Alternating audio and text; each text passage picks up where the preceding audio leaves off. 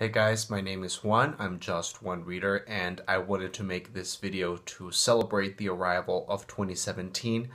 I don't know when I will upload this video, so who knows, maybe you're watching this in 2016 or it already is 2017. But either way, I wanted to post this video making some plans, book-wise and reading-wise, for the upcoming year. Now, I didn't want to make a proper TBR for 2017 because I realized that I actually made a TBR for 2016 and God knows that didn't work. Making TBRs is something that I very much enjoy but rarely follow through. I usually feel like TBRs are just, for me, a very obsessive, almost compulsive way of having fun. It really is something that I deeply enjoy, planning ahead and almost calendarizing my reading. But it's never realistic, I never really do it, and I always end up changing my TBR as I go or just feeling very frustrated. So obviously, if I cannot do a TBR for a month, I'm not going to do a TBR for an entire year of reading. So instead of a TBR, this is just some video on some reading plans. I'm gonna mention a shit ton of books that I have here in front of me in the walls that you cannot see. But basically what I did was I reorganized my entire library. So I have bookshelves all around my house, and I selected some books that I want to read in 2017 or that I would hope to get around to reading in 2017, and I arranged them here in my bedroom so that like a strategy, because my belief is that if I look at these books constantly, I am more likely going to pick them up. So I'm just gonna show you some of the covers, mention some titles, and really the objective of this video is to hear from you guys. I would love to hear what you have to say. If you tell me whether it is an opinion or something interesting or something that you heard about either of these books, that would be really helpful in order for me to just prioritize which books I want to read before and which books I want to read first. So, without any further ado, let's get started. As I Lay Dying, William Faulkner. The Blue Girl, Lori Foos. Bastard Out of Carolina, Dorothy Allison. Shelter, The Glister. The Story of My Teeth, Valeria Luiselli. Under the Skin, Michelle Faber. Vile Bodies, Evelyn Waugh. Our Hearts Will Burn Us Down, Anne Valenti. Geek Love, Catherine Dunn. White Oleander, Janet Fitch. My Name is Leon, Kid Duwal. Everything I Never Told You, Celeste Ng. The Accidental, Alice Smith. The Beautiful Bureaucrat, Helen Phillips. Giovanni's Room, James Baldwin. Fates and Furies, Lauren Groff. A Tale for the Time Being, Ruth Ozeki. A Tree Grows in Brooklyn, Betty Smith. Now's the Hour by Tom Spanbauer. Tender Morsels, Margot Lanigan. Deathless, Catherine M. Valenti. The Interestings, Meg Wolitzer. And I actually wanted to mention here about the Interestings that I really think this is going to be a book that I will definitely be reading in 2017.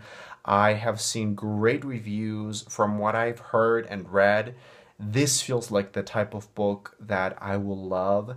You know, give me a book about douchebag, prestigious, pretentious kids and art, and I'm there. From what I heard, I was reminded of Donna Tartt's The Secret History, but you know, maybe not as tragic. And I saw a review that Stephanie posted, Stephanie from That's What She Read, and I just kept thinking to myself, Juan, why haven't you read it? The Brief Wondrous Life of Oscar Wilde by Junot Diaz. Infinite Home by Kathleen Alcott, and this is the lovely signed edition that I got in New York City at the Strand. The Fermata by Nicholson Baker, Kindred by Octavia E. Butler, Of Things Gone Astray by Janina Matthewson, and this book has probably the most stunning cover ever. How to Be Both by Alice Smith, The Luminaries by Eleanor Catton. This won the Man Booker Prize, and it's a historical fiction piece that comes in at around 900 pages. So, it's one of those super intimidating books that I've always wanted to read. Radiance, Catherine M. Valenti. Now, I do have two series that I have planned for 2017, and I didn't really read any series whatsoever in 2016, so I would love for 2017 to have more series and more fantasy, and I chose two fantasy series that I think are really good. They are really popular, heavily recommended to me based on my reading taste. So, the first one of those series is the Live Ship Traders trilogy by Robin Hobb, which includes ship. Well, this is my Spanish translation. This is what I could get. So, the first one is Ship of Magic, followed by The Mad Ship, and finally Ship of Destiny. The other series that I have planned is the Mistborn trilogy by Brandon Sanderson, and this is the lovely UK box set. The Gracekeepers, Kirsty Logan. Cat's Eye, Margaret Atwood. The Bluest Eye, Toni Morrison. The New York Trilogy by Paul Auster. The Book of Strange New Things by Michelle Faber. This is a lovely edition, and I have seen that this book has very polarizing reviews. The positive reviews are sensationally good, and the negative reviews are abysmally negative. So this is a very polarizing book, which is not a good or a bad thing, really. It's just the way it is, and that makes me kind of hesitant about reading it. But then again, my favorite book of 2015 was A Little Life by Hanya Yanagihara, and that is also an extremely polarizing book, so I guess I should give it the benefit of the doubt. Disgrace by J. M. Coetzee, and I think this also won the Man Booker Prize in 1999. I was 8 years old. A Head Full of Ghosts, Paul Tremblay. Delicious Foods, James Hannaham. Smoke, Dan Valletta. The Tiger's Wife, Theo Brett. We Need to Talk About Kevin by Lionel Shriver, and this is my ugly Spanish translation with the movie tie-in cover. The Master and Margarita by a seemingly Russian author whose name I'm not even going to attempt to pronounce. Weird Things Customers Say at Bookstores by Jen Campbell, and I also have the second part. Miss Bunkle's Book by D.E. Stevenson. The Sense of an Ending by Julian Barnes. Mr. Fox by Helen Oyeyemi, which is, by the way, another one of my favorite covers. No One Is Here Except All of Us, Ramona Ossable. I actually read the other two things that Ramona Ossable has published this year. I read the collection of short stories, A Guide to Being Born, which was part of my top 10 of the year. And then again, I also read the novel Sons and Daughters of Isn't Plenty, which I did not really enjoy. So here's hoping. The Good Luck of Right Now, Matthew Quick. The Days of Abandonment, Elena Ferrante. Poor Things, Alistair Gray. The Humans, Matt Haig. The Separation, Christopher Priest.